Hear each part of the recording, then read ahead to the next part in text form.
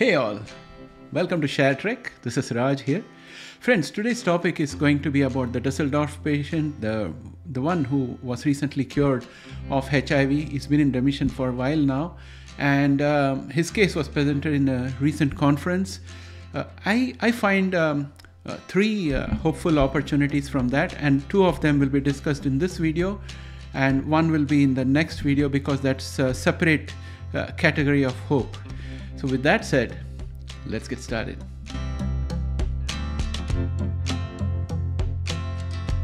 Welcome back, friends. In the realm of HIV research, a remarkable development has rekindled hope for a broader cure. Historically, a small number of HIV patients experienced remission following a transplant of donor cells containing 2 copies of CCR5 delta 32 mutation. This mutation is known for providing resistance to HIV. These instances generated significant optimism, but also highlighted two critical constraints. First, the procedure was primarily viable for those who were also battling some form of blood cancer such as leukemia, justifying the risks associated with a bone marrow transplant.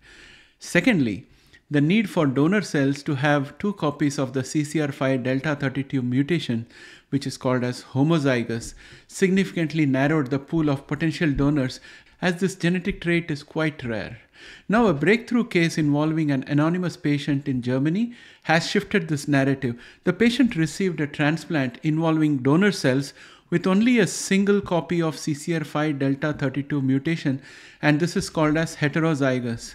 Rather than the previously required 2, this patient suffering from acute myeloid leukemia or AML has achieved long-term HIV remission approaching 6 years without detectable levels of HIV DNA or RNA and with higher levels of CD4+ and CD8+ T cells. This case was presented at the International AIDS Conference 2024 in Munich, Germany, and has been hailed as a major advancement in HIV cure research. The significance of this development lies in the fact that finding donors with 1 copy of CCR5 delta 32 mutation is much easier than locating those with 2 copies.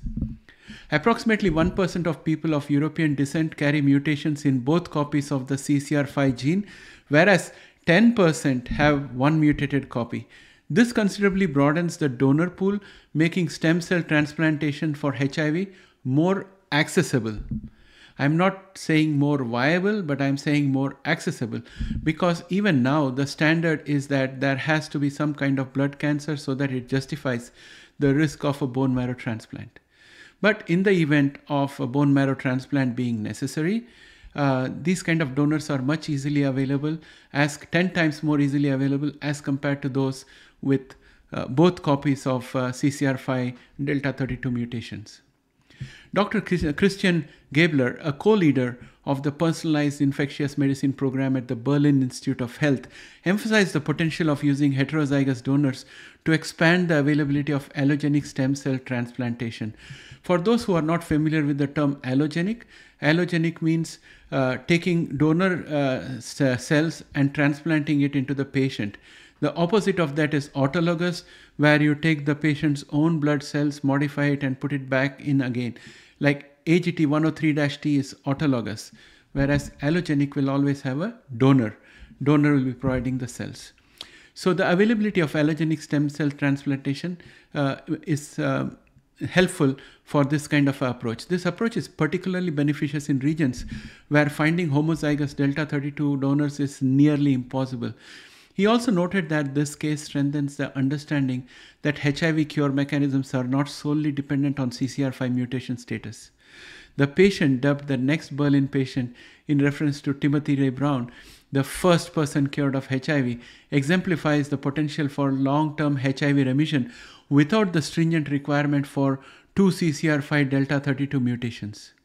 Dr. Christoph Spinner, who is an infectious disease specialist and also co-chair of the AIDS 2024 conference, remarked that this case highlights the need for further research to understand the underlying mechanisms at play and to translate these findings into broader cure efforts. Additionally, the success of this case may have implications for ongoing clinical trials using gene editing techniques such as CRISPR-Cas9 to modify the CCR5 receptors in a person's own cells. These therapies, even if not completely eliminating the receptor from all cells, could still significantly impact HIV remission. In summary, the case of the anonymous patient in Germany receiving a CCR5 wild-type Delta 32 transplant marks a pivotal moment in the HIV cure research. It demonstrates the long-term remission is achievability with a more readily available donor pool, offering new hope and expanding the possibilities for curing HIV globally. Now, this leads to three hopes I said before. The first hope is that in case a transplant is needed, you could always use heterozygous donors because they are 10 times more easily available. So that is the first hope. The second hope is that if heterozygous approach is able to give lasting cure, then the hopes for therapies such as EBT101 increases. The other opportunity I'm talking about is efforts done in the past to do a stem cell transplant for patients suffering with HIV and blood cancer, where the donor was not having any CCR5 Delta 32 mutations. So in some of those cases, patients found remission, and in other cases, patients rebounded back with HIV.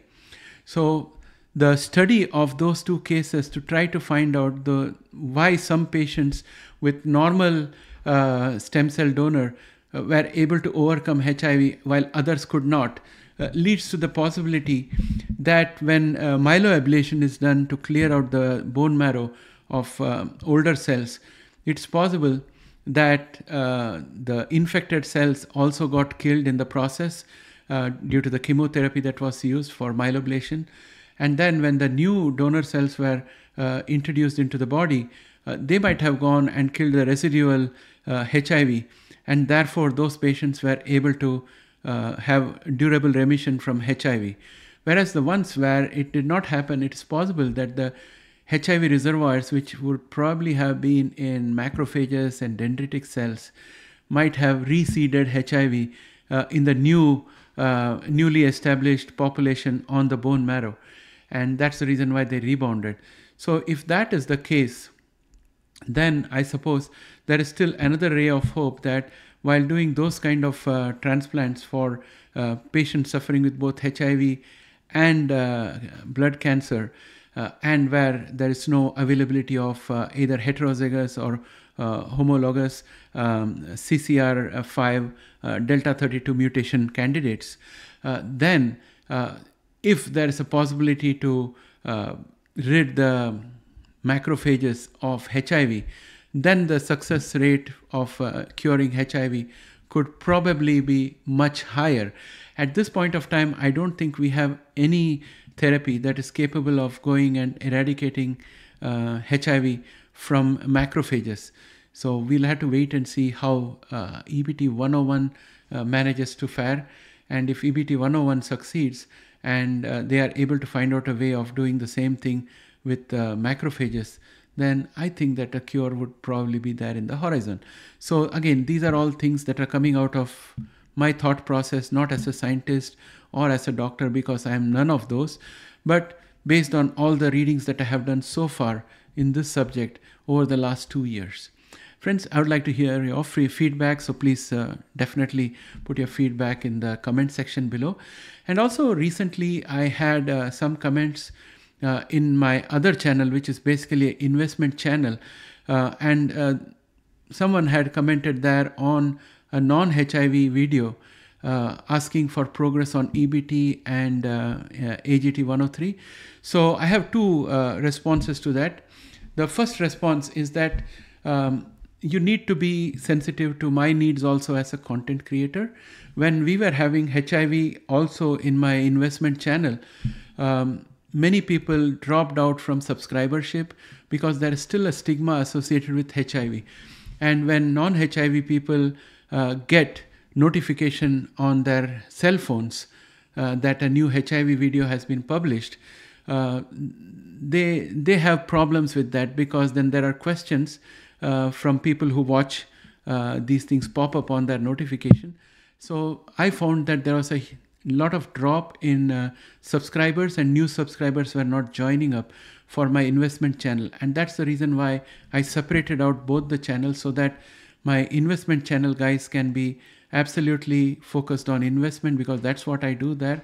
And my HIV channel guys can be free to comment and have full focus on HIV. So that's why the separation has happened. And at the same time, I would also like to give you a feedback on AGT103 and EBT101. There is no news at all available at this point of time, because AGT103-T doesn't have the funds to start phase 1B, so they're hunting for funds.